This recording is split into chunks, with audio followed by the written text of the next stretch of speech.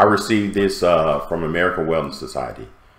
It's a Certificate of CWI Recognition, AWS, by the authority of Board of Directors recognizes Glenn E. Lewis for excellence in complying with the requirements of AWS QC1, specification of AWS certification for welding inspectors, and maintaining your certification for more than 27 years.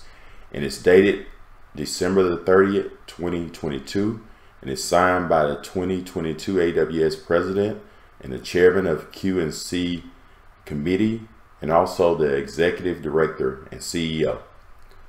And by the way, if you want to practice on your CWI quizzes or tests, I have some information on my website at www.weldingandstuff.net.